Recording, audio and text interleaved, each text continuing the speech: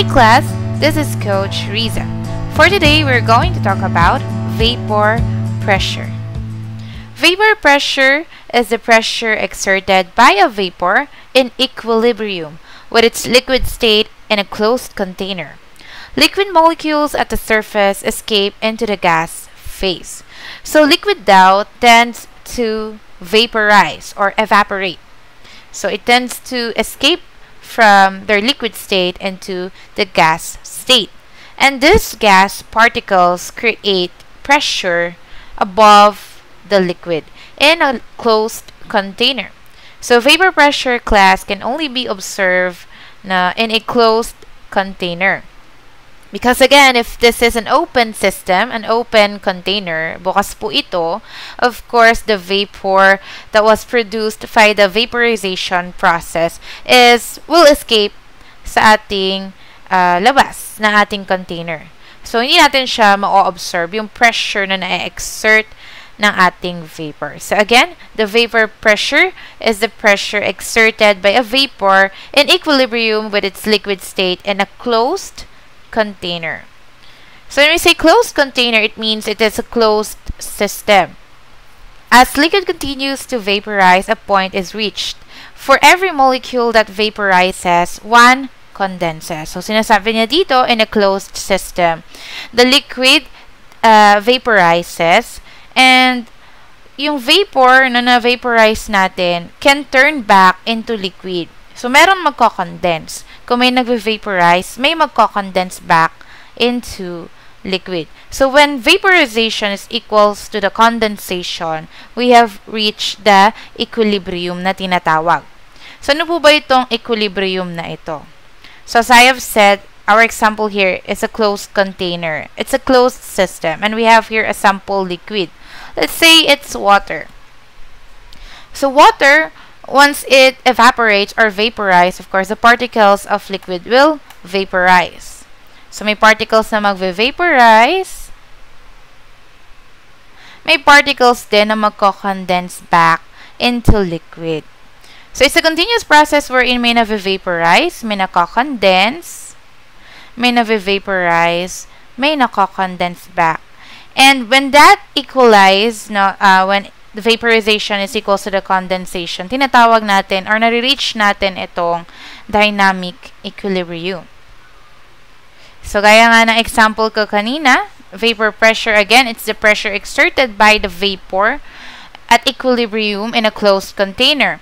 Okay, so again, class, the vapor was produced from our liquid. The liquid sample vaporizes or have undergone vaporization, which we can see here. It's a closed system with a liquid sample, and of course, the particles of our liquid tends to vaporize.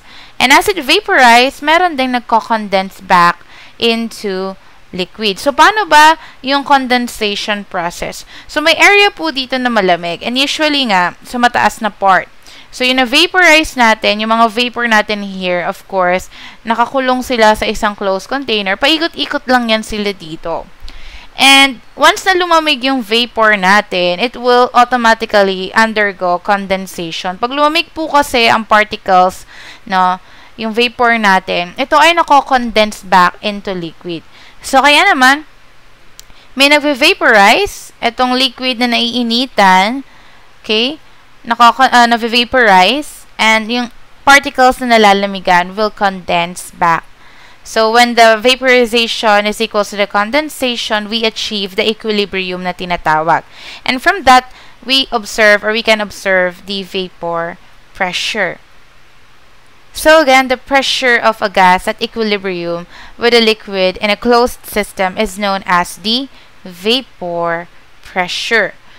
Vapor pressure equilibrium will only be reached with sealed container or closed system and constant yung conditions natin or nakaset yung condition in a closed system. So that is our vapor pressure. So, si vapor pressure can be measured by a manometer. So, itong manometer na to is this one. It's a glass apparatus wherein we can use to compare the vapor pressure to the normal atmospheric pressure. So, para malaman yung measurement ng vapor pressure natin, kino-compare natin siya kay atmospheric pressure. And take note, class, atmospheric pressure is everywhere. So, as we all know, we have our very own atmosphere. Tayo yung planeta na may atmosphere that can sustain life. Okay, so kaya tayo may atmosphere. It's because, again, our planet Earth has a atmosphere and it is held by our gravity. So, sa ating atmosphere, may air, may presence ng oxygen, may presence ng mga gases that can sustain life. And that also have, this is what we call atmospheric pressure. Ito yung pressure na na-exert due to our air or atmosphere. Okay? So, ito ay nararamdaman, hindi pala natin nararamdaman. Ito ay hindi natin nararamdaman pero nasa paligid natin. We are actually under pressure because again, atmospheric pressure is everywhere. So, yun nga po yung ginagamit here to compare the measurement of vapor pressure. So, using the manometer, andito yung liquid sample natin, pinapa-vaporize ito, of course, with the presence of heat, papakuluan, and then this will produce vapor. Okay? And through that, the vapor will push this mercury here. And kung naman po yung iaangat na height against the atmospheric pressure is the measurement ng vapor pressure. So, vapor pressure daw is influenced by 3 factors. So, we have 3 factors that can influence our vapor pressure. At nangunguna na nga po si intermolecular forces. Sumunod si temperature and pangatlo si pressure. So, si intermolecular forces, napakalaki yung role niya sa vapor pressure natin. Ito yung basihan kung paano nabubuo din yung vapor, yung vaporization process. So, the stronger the intermolecular forces, nare-restrict yung phase change. Yung conversion ng liquid to gas. Okay? So, kapag malakas nga naman ang intermolecular forces, mahirap mapaghiwala yung mga molecules natin. Unlike sa weaker yung attraction, na mas madaling mag-phase change. So, titingnan natin later on, yung kay intermolecular forces, ano ba yung influence niya kay vapor pressure? Another one is temperature. Energy daw is required to phase change. So, kaya po nagkakaroon ng phase change, it's because of energy. It's either may na-add or na-remove na energy. But for our case here, vaporization, yung process ng vaporization, may nadadagdag na energy.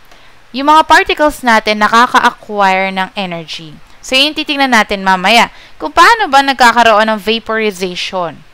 Okay? So, sumunod is pressure. At tinutukoy na pressure here is the atmospheric pressure. At si pressure po, na forces particles into liquid state. In short, isa siya sa factor na pumipigil sa phase change. So, pinapanatili niya, pinupush niya yung mga liquid molecules natin na manatili sa pagiging liquid state nila. So, tingnan natin, ano ba yung involvement nitong tatlong ito kay vapor pressure. So, vapor pressure is influenced by intermolecular forces. As I have said a while ago, intermolecular forces plays a vital role in the vaporization process. Kapag weaker yung intermolecular forces natin, mas less yung energy needed to break the intermolecular force. So, ibig sabihin, mas madali nating mapaghihiwala yung mga molecules natin. Okay? So, it's easier for all particles to phase change regardless of the temperature. So, kapag mabilis natin nabibreak si intermolecular forces, kapag weak yung attraction, mas madaling makakapag-phase change yung particles natin from liquid to vapor. So, because of that, magkakaroon ng increase sa rate ng vaporization, mag-i-increase din yung vapor pressure. So, we have 2 examples. So, we have here water. Water daw is low vapor pressure. So, bakit po kaya low vapor pressure ang mapaproduce ni water? First, water is a polar molecule. And the molecules of water is a polar-to-polar attraction. And that attraction is also a special type of dipole-dipole, which is the hydrogen bond. Hydrogen bond, if you could still remember, it's a type of intermolecular force, and it's the strongest intermolecular force na type. So, since water has a stronger intermolecular force, mas mahirap makapag-break free sa kanilang attraction sa isa't isa. So, hindi agad-agad sila makakapag-vaporize dahil sa attraction sa isa't isa ng mga molecules natin. So, kaya low vapor pressure ang ating water kasi mabagal yung vaporization process niya. Unlike alcohol, alcohol has high vapor pressure because they easily vaporize. Bakit sila mabilis mag-vaporize? It's because they have weaker intermolecular forces than the water. So alcohol po is known for being a volatile liquid. So they are highly volatile. So when we say volatile or volatility, it is the tendency of a liquid to vaporize. And alcohol is known for that. They can easily vaporize. The molecules of our alcohol can easily break free from their intermolecular forces and vaporize into gas. So that is why the relationship of vapor pressure and intermolecular forces is this. If the stronger the intermolecular forces, the harder it is for it to face change, the lower the vapor pressure. If it's weaker intermolecular force, the weaker the intermolecular forces, the higher the vapor pressure because it easily vaporize. Because they have weak intermolecular forces, they can easily break the attraction and can easily transform or have a phase change from liquid to gas. So that is the influence of intermolecular force to our vapor pressure. Next is vapor pressure is influenced by temperature. As I have said a while ago, temperature also plays a vital role in this vaporization process. So temperature in the form of heat or energy is needed to have this what we call phase change. So if there is an increase in temperature, increases the kinetic energy of all particles. If you could still remember, class, the particles of matter are in constant motion based from our kinetic molecular theory. So all particles of matter, whether it be solid, liquid, or gas, have their own energy. They can move. They have their own energy. That's why they can move. But it's not enough to break their intermolecular force. But if there is a presence of another source of energy, our particles can acquire that energy. Because of the presence of heat or energy, the increase in temperature can make the particles more energetic. Na-increase yung energy nila. And because they have more energy, the increasing number of particles with energy can break the intermolecular forces. So it will be easier for them to break the intermolecular forces because they have energy. And because of that, there will be an increase on the rate of the vaporization, and of course, increasing the vapor pressure. Of course, the opposite, when cooling, when it's cold, the energy is lost. The energy is removed. So, kapag malamig, nawawala yung energy ng mga particles natin. Okay? Humihina sila. Okay? Humihina yung energy nila. That is why, humihina din ang paggalaw or mabagal yung paggalaw nila. So, of course, results to a low vapor pressure. So, hindi agad-agad sila or hindi na sila makakapag-vaporize because of the temperature. It's colder, lesser energy, so less movement, they cannot break the intermolecular force. Unlike if it's warm, if it's hot, there's the presence of energy coming from the heat, na-acquire yan ng particles, and the particles will soon evaporate or vaporize into vapor. So the relationship of the vapor pressure to temperature is that when it's cold, when the temperature is lower, there is also low vapor pressure because the particle doesn't have enough energy to break their intermolecular force. When it's warm, there is an increase in temperature.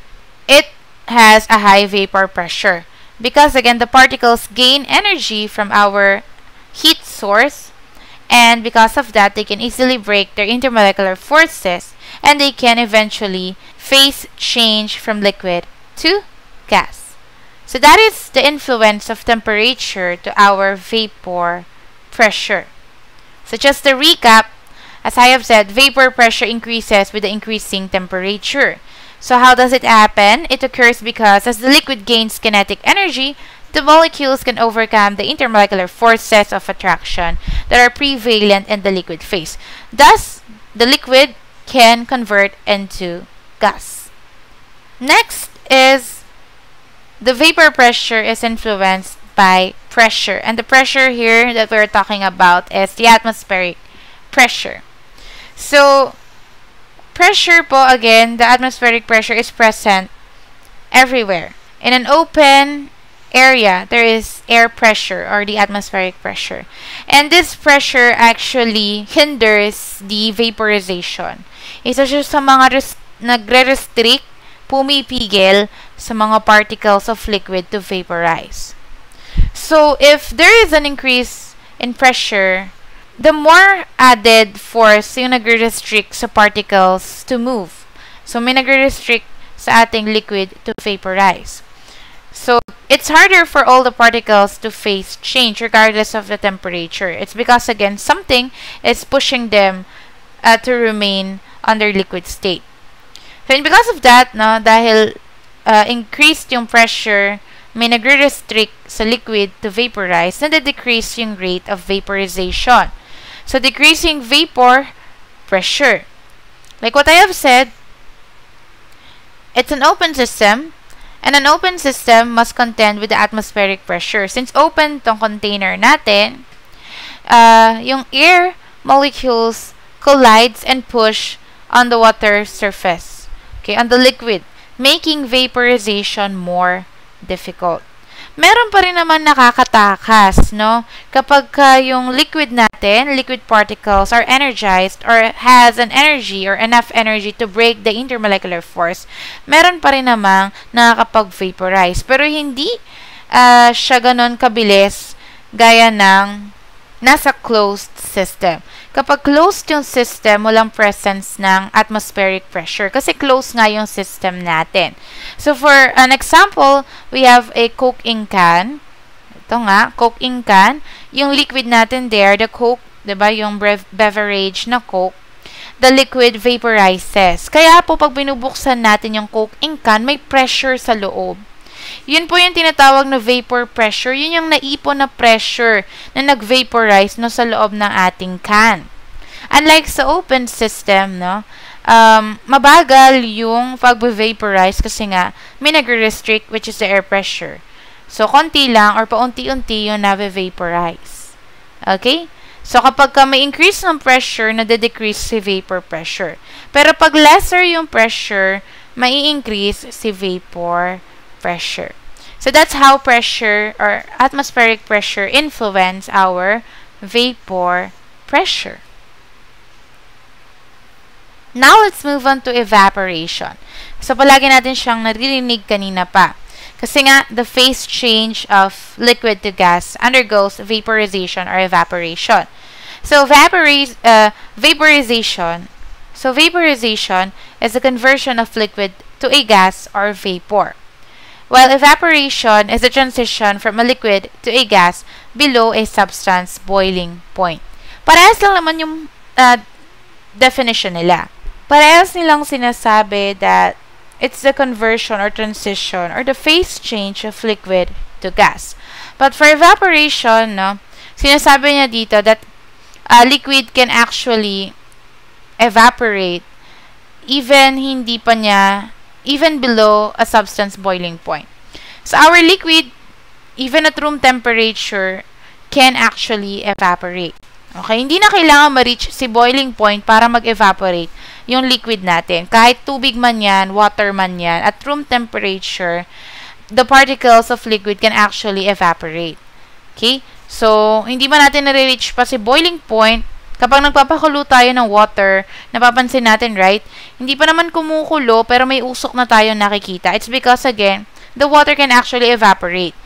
So, paano yung nangyayari? some of the liquid particles have enough kinetic energy to overcome the forces of attraction around them and escape into the gas phase. So because of that, no, with the presence of our heat turned energy, the particles acquired that.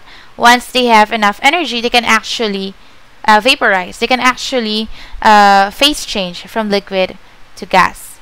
Because they have energy, na-overcome nila si intermolecular forces. And that is why they can evaporate or vaporize. Okay? So that is evaporation. So again, evaporation occurs when molecules of the liquid surface are moving fast enough to escape into the gas phase, also called as vaporization. So paano nga nangyari yon? Requires energy to overcome intermolecular forces between the molecules of the liquid. So kaya sila nakaka-break free, kaya sila nakaka-escape from liquid state to gas state. It's because again, they overcome the intermolecular forces kapag ka na-energize sila. Okay? So that is our evaporation. So now let's move on to another property of liquid. Boiling or boiling point. So boiling is an endothermic process. It's a rapid vaporization of liquid. So kapag nagbo-boiling po na mabilis ang vaporization, maraming na-produce na vapor, maraming nako-convert na liquid into gas. That is why it's a rapid vaporization of liquid. How does it happen? It's because we have energized particles. So the energized particles, the particles of our liquid near the heat source spread out, forming bubbles. And those bubbles rise and enter the atmosphere. Okay? So si boiling point, nare-reach po yan kapag yung vapor pressure produced equals to the air pressure. So yung increased vaporization at the surface pushes against the air particles. Take note class, diba we have this what we call atmospheric pressure. Yun yung pumipigil sa mga molecules of water to phase change. Pero dahil nare-reach natin yung boiling point natin, no, during boiling, napapabilis yung vaporization. Okay, rapid vaporization. Maraming vapor na napoproduce. So, may presence ng vapor pressure.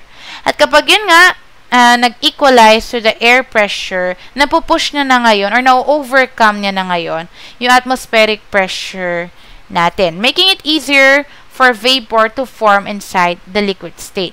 So, yung bubbles na yon na nakikita natin during boiling, it's actually the vapor.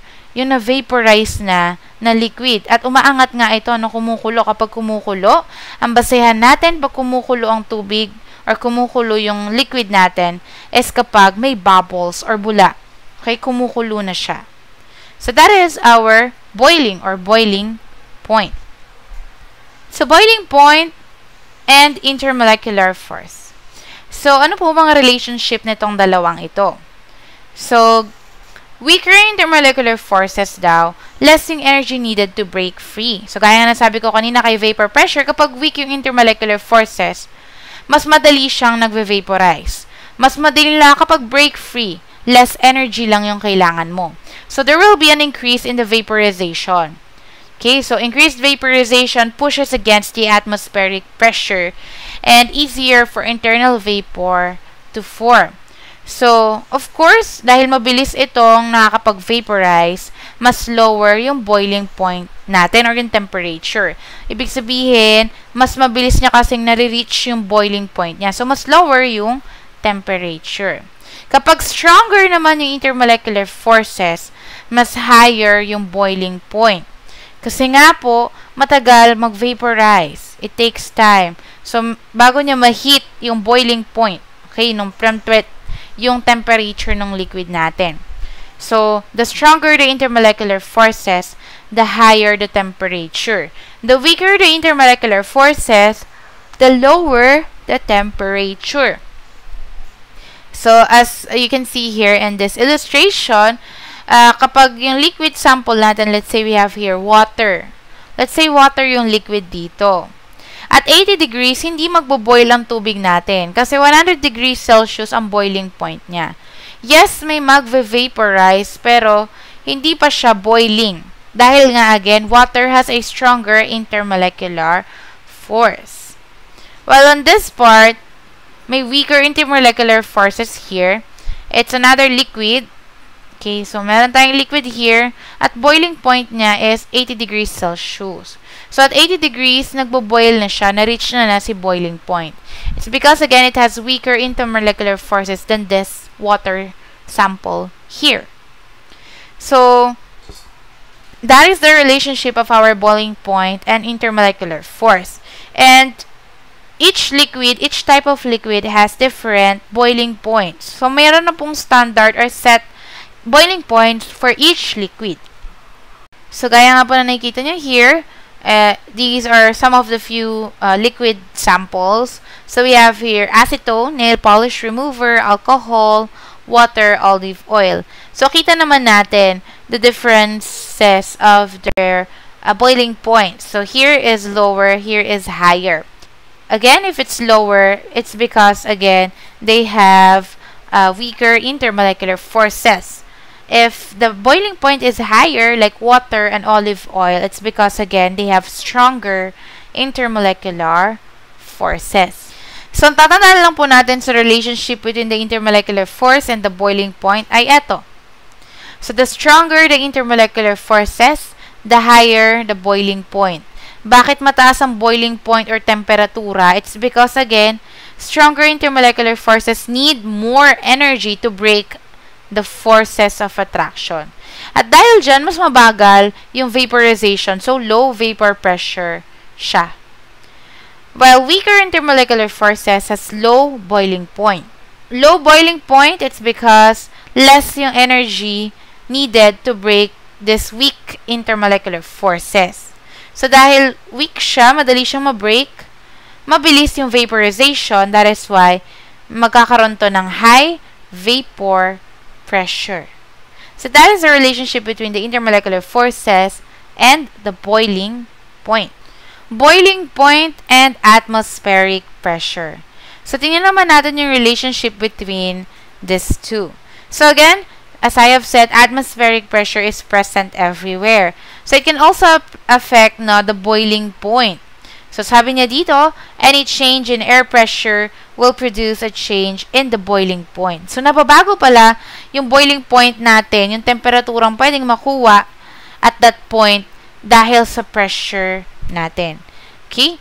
So air pressure po natin kasi, class, is concentrated here sa first layer na atmosphere natin, malapit sa kalupaan. Okay, malapit sa geosphere natin. Dito mas concentrated yung air. Habang tumataas ka sa layer na atmosphere, panipis ng panipis yung hangin or air. So, ibig sabihin, pag pataas ka ng pataas, mas less yung atmospheric pressure. Pag nandito ka naman sa mababang lugar, sa pinaka at sea level, sa ating kalupaan, the atmospheric pressure is higher. Okay, so ibig sabihin, involves the altitude. Pag pataas ka ng pataas, bumababa ang atmospheric pressure. Pag nasa mababa kang lugar, mataas ang atmospheric pressure. Okay, so anong connect neto kay boiling point? Again, ito na nga po. The less atmospheric pressure, less yung force na nagpupush on the surface. Diba sabi ko po kanina, si atmospheric pressure, siya yung pumipigil sa mga liquid particles to vaporize. Dahil lesser si atmospheric pressure, edi less din yung pumipigil sa mga liquid particles natin. And because of that, it's easier for surface vapor to equalize the vapor pressure. Mas mabilis nakakapag-vaporize kapag less yung atmospheric pressure. So, less energy needed for internal vaporization. That is why, kapag less yung atmospheric pressure, lower yung boiling point. Ibig sabihin, mas mabilis nating ma-achieve yung boiling point natin at a lower temperature. So, gaya nga neto. Let's say we have this example. Let's say, ito yung tubig, pinapakuluan natin. Dahil high pressure dito at sea level sa kalupaan, okay? At 80 degrees na sinet natin, hindi siya magbo-boil. Kasi high pressure po, dito. Hindi siya agad-agad magbo-boil at 80 degrees. So, ma-achieve lang niya yan at 100 degree Celsius. Well, if umangat tayo ng konti, umakyat tayo sa bundok, sa medyo mataas na lugar, bababa po ang low ang air pressure natin. Low air pressure po sa matataas na lugar. So, ibig sabihin, bababa din yung temperatura na magiging boiling point natin. So, possible yon at 80 degrees, pwede na siyang mag-boil. So, gaya nga nasabi ko kanina, na the boiling points can change with the pressure changes. So, less pressure, lower boiling point. Example nga niyan pag umakyat tayo sa Mount Everest. Pag nagpakulo ka daw ng tubig sa Mount Everest, 76 degrees Celsius ang makukuha mo. So, ibig sabihin, at 76 degrees Celsius pa lang, magbo-boil na agad ang tubig. Bakit? It's because, again, less yung pressure, less yung pumipigil sa kanya na mag-convert or mag-phase change. So, mabilis siyang nag-vaporize. Unlike sa kapag nasa mababa kang lugar, ang standard natin is 100 degrees Celsius sa tubig. So, at dito sa mababang lugar, sa kalupaan, ayan, sa sea level, ang ating boiling point for water is 100 degrees Celsius. It's because higher yung pressure dito sa mababa ang lugar, or at sea level, mas mataas yung pressure natin. That is why mas mataas din yung boiling point natin. So, gaya na sabi ko kanina, atmospheric pressure decreases with altitude. So, habang tumataas tayo, nagiging less yung atmospheric pressure. So, kapag less yung pressure, less yung energy needed to vaporize. So, it boils, no? The vapor bubbles is formed at lower temperature, magbo-boil na siya kapag nasa mataas na lugar. Habang tumataas, lalong nababawasan yung concentration ng air particles natin. Lalo na sa outer space, wala na pong atmospheric pressure doon. Okay? So, yun nga, sa exosphere, no, yung pinaka-final layer, halos space-like na siya. Sobrang nipis na lang ng air present doon. So, ibig sabihin, pag nasa mataas ka na lugar, mas bumababa yung boiling point. Dahil nga, less yung pressure. Kaya naman, mas matagal magluto sa matataas na lugar. It's because, again, the water isn't as hot when it boils. So, kaya sabi ko sa inyo, sa outer space, wala nang atmospheric pressure. Wala na tayong atmosphere doon. Since wala tayong atmosphere sa space, wala tayong pressure. At dahil walang pressure na pumipigil sa mga liquids to vaporize, ang tendency kapag ang tao ay napadpad sa outer space without any special suit like yung suot ng mga astronaut natin, deads ka talaga. So, made-deads ka. It's because, again, the body liquids na meron tayo will eventually vaporize. It will boil. It will reach its boiling point, and it will lead us to our death. That is the relationship between the boiling point and our atmospheric pressure. So, again, pag sea level, yung boiling point, 100 degrees Celsius sa water. Pag nasa Mount Everest ka, nasa 70 degrees Celsius. Kasi, again, mas lesser ang pressure sa matataas na lugar at mas higher yung pressure pag nasa mabababang lugar. Okay? So, that is our boiling point.